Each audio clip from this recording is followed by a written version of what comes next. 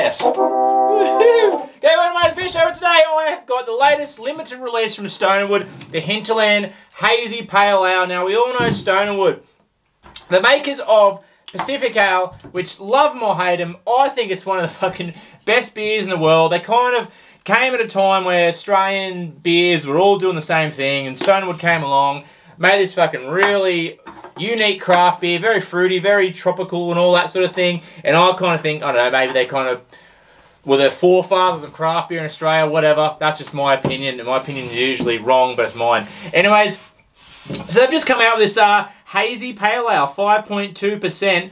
They've used a whole bunch of stuff in here. They've used like the Galaxy hops, which is the main, I guess, the fruitiness behind the old Pacific Ale. And what else they've said? They've used Victoria's Secret underwear. I think this is a brand of name of hops, which is pineapple-y, and Eclipse hops, which is also fruity. So I'm guessing it's going to be fruity just like me. So let's just rip the scab off this one and have a bit of a go. So we'll just press that button there. Look at this. So yeah, Stonerwood from Byron Bay, my hometown. People love or hate them. They say, oh, you know, when it's like, oh, it's a fucking, that's just a fruity beer, it's just fruit juice, blah, blah, blah. I fucking like it, so boo-hoo. Anyways, let's just see what this is all about. Now, I do love a lot of hazy beers at the moment. I don't know, I haven't got any here, but a lot of the craft breweries around me at the moment, they smash out these hazy beers, and I like them. So, oh yeah, that does what it says on the label. It's hazy, it's fruity, straight out. I don't know if you meant to pour it that frothy. I've never worked at a bar, so you know, I don't know if you noticed my beers are all a bit too frothy. Anyways, that is good.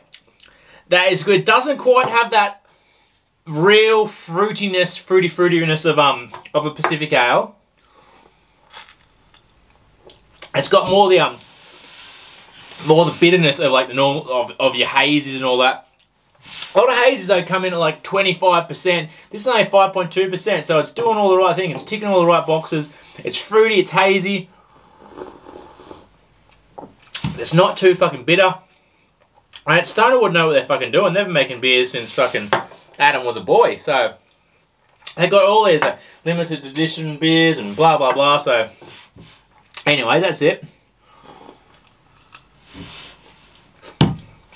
I think it's pretty fucking good. Tastes like beer, tastes like hazy beer. If you like your beers sort of fruity, sort of hazy and whatnot, and you want to go get some Stonerwoods, go check them out. I just got them from the bottle shop the other day. They just came out a couple of days ago. Go down to their brewery down in fucking Byron, behind the old Aussie Go. I don't know if it's called that anymore, but that's what the locals call it. So there you go. If you remember it being called Aussie Go, you're local. Anyways, thanks for watching Marty's Beer Show. I'll drink beers regularly. If you want me to check out your beers, let me know. I'll drink them and I'll talk about them and I'll play a piano. Boo!